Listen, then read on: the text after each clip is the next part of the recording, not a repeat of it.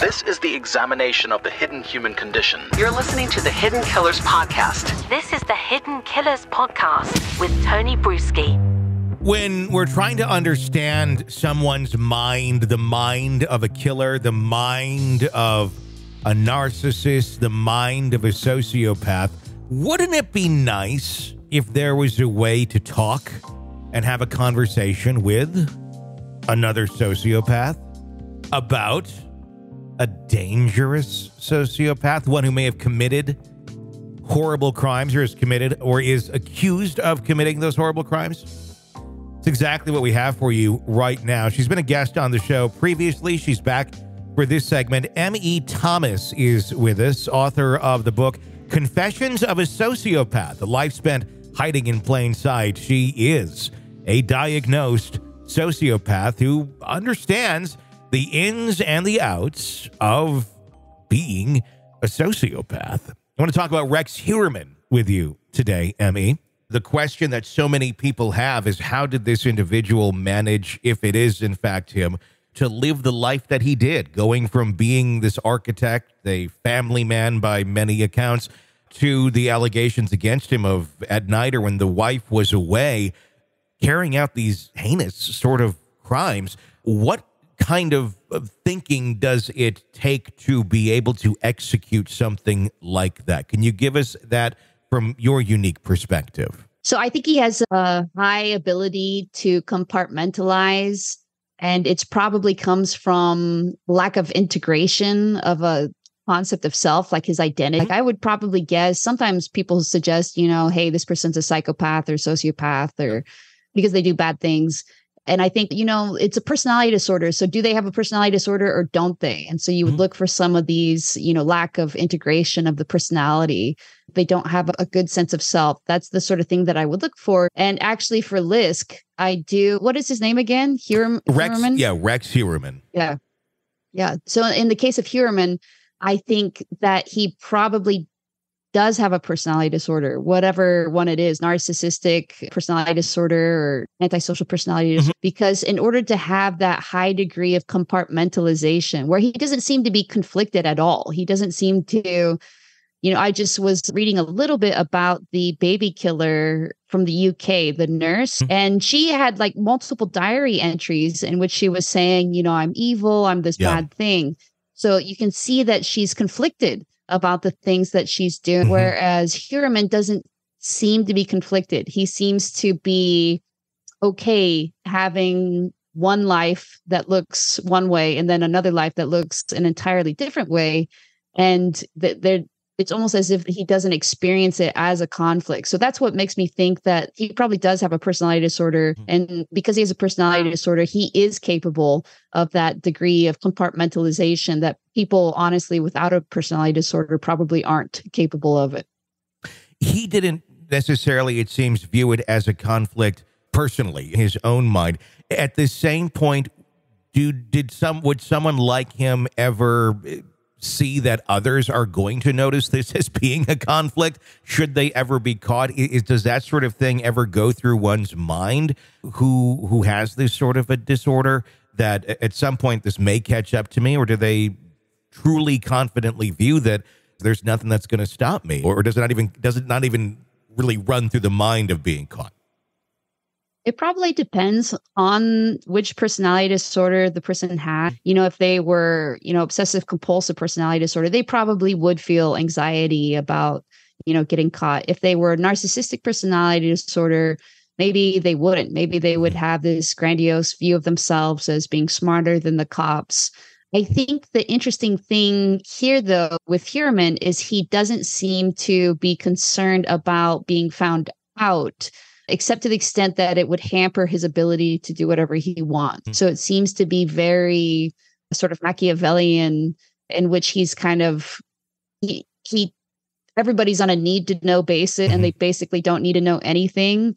And, I've experienced that my own self as a psychopath, where I just don't want people knowing the personal details of my life. And it's because it just hampers me, like now they're going to keep asking me about these things and I'm going to have to keep my lies straight and whatever else. And I think that he does probably get off on control. There are multiple things that to me suggests that he, that is a primary motivation for the things that he does, including going after very small victims. And he stalks the family afterwards. He seems to think that in doing these horrible things, that he's kind of manifesting, his power and his authority in the world. That's probably my guess at why he is motivated to do these types of things. So that does kind of suggest to me maybe a narcissistic personality disorder. And so maybe, I tend to think that narcissists are some of the least in reality, I guess, of all the personality disorders. Their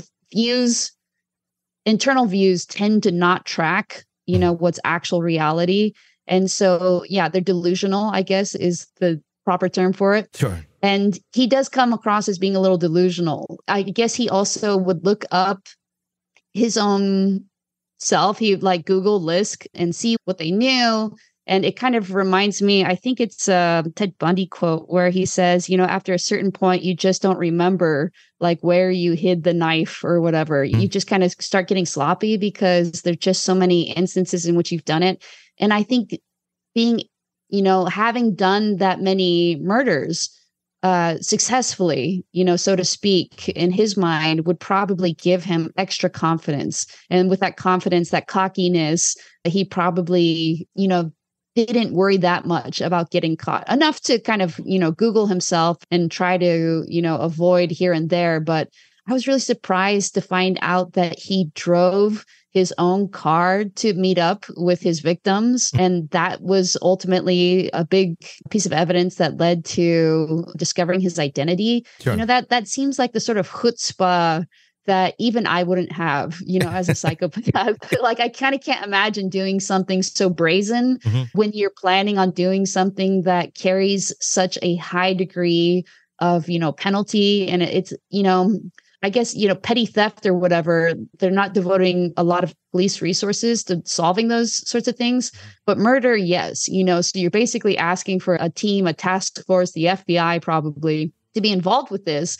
And it just seems really, like kind of foolhardy to be using your own car to be doing these sorts of things. So he's interesting because he takes a lot of precautions, but there's nothing about kind of the precautions that he takes that suggests that he himself is morally or emotionally in conflict. I think he's just trying to, be as smart as possible. And maybe it's the architect in him, I don't really know. This is speculation, but I would imagine that he is used to, from his profession, dealing with the law, and trying to understand like building codes and also dealing with government employees. So I think that probably did kind of help him understand a little bit what the police response might be to his crimes. And that probably helped him elude discovery for as long as he did. But again, I think all of these things were done just as a practical matter. And there was not an emotional conflict that I can see that he seemed to experience about the things that he did. You'd mentioned difficulty maybe keeping the lies straight when people ask about things. Can you expound upon that a little bit? I mean, is it more of a superpower for individuals like this where it's, I guess, easier, or there's more control, more ability to shuffle through lies and make them appear as fact for someone like this versus the average individual who may not have that sort of a disorder? So yeah, there's kind of two parts about that. There's, I guess, the superpower being able to compartmentalize it. And why still, though, despite my ability to compartmentalize, am I reluctant to share private information? And let's actually start with the second one, because I have a story about this. I have a friend who has he's older. He has a baseball card collection. And once he told me, that it was worth like quite a bit of money. And I was like, okay, but you have it in a totally unsafe place, like Sure. Somebody could easily come take these, and maybe you should get a safety deposit box. And, he's like, oh, don't worry about it. I'm going to sell these cards, but he hasn't. Right. And I can kind of tell he doesn't want me to talk to him about it. He probably regrets telling me about it because he, for whatever reason, doesn't want to do the thing about them, doesn't want to get a safety deposit box, doesn't want to actually sell them.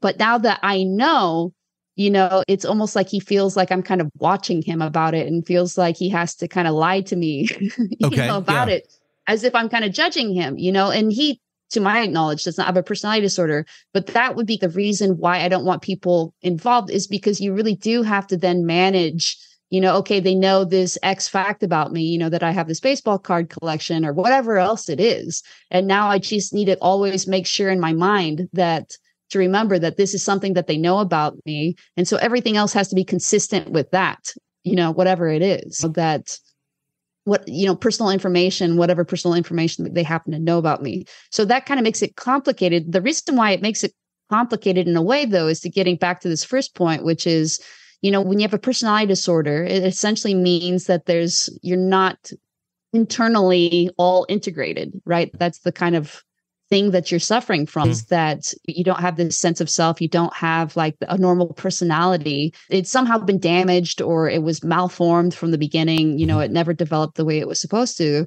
And with that, though, comes this ability to kind of be a chameleon, because since it's not like this strong anchored, ballast in your ship of personality disorder. You're able to kind of like slide around with it. You're not like a tree that's rooted, but you're more like something with wheels on it, actually, and you can move, you can be a lot of different things because you're not dealing with a firm internal core set of identity or values. So I think that's why the compartmentalization is easy. In fact, it will happen even without you intending to do it. I have a girlfriend who's also psychopathic, and I went through therapy before she did. And so I experienced her, largely as kind of this very capable of compartmentalizing thing. And she'd say, completely opposite stuff from day to day. One day maybe she'd be like, I love beer. The next day I hate beer.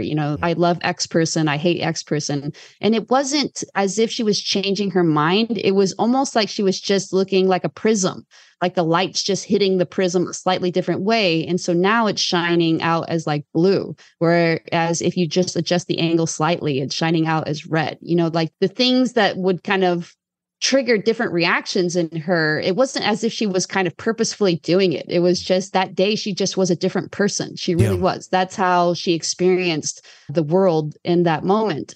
So I think with somebody like Heuermann, if you are kind of not really rooted in a sense of self or an identity, your personal characteristics or personal values, I would imagine that it would be a lot like that, where, you're a family man, sure. And while you're the family man, you're perfectly happy perhaps to be the family man. But, on a different day, you're just a different person.